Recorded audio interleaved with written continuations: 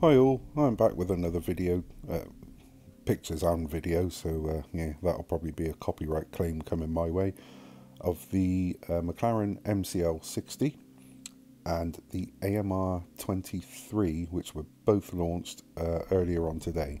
So, here you go. Uh, Excuse me.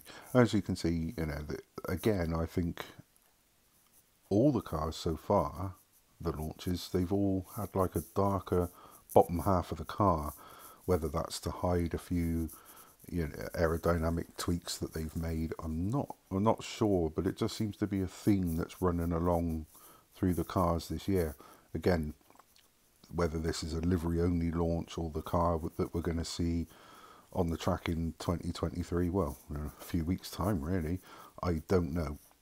I am liking the orange that they've got this year. It's much better than the pale orange they had last year. This year seems to have more depth. So anyway, on to the Aston Martin. Again, it's got that darker sort of bottom half. Again, maybe hiding some tweaks or some components, I don't know. But I like it. It looks very similar to last year's car again. I don't know if this is a livery only launch or it's the car they'll be using for 2023.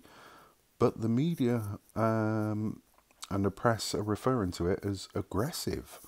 To me, well, yeah, I understand in a way what they're saying, but all F1 cars are going to look pretty much the same this year. So yeah, and just to remind you that the Ferrari launch is up tomorrow. That's the 14th of February from 10:25 a.m. and that's UK time. So look forward to that too.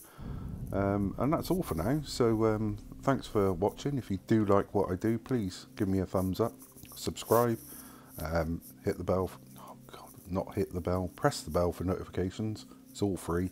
I don't like that saying hit the bell, and I keep saying it. But yeah, if you do like what I do, give us a thumbs up. It'd be much appreciated. So until the next time, take care all.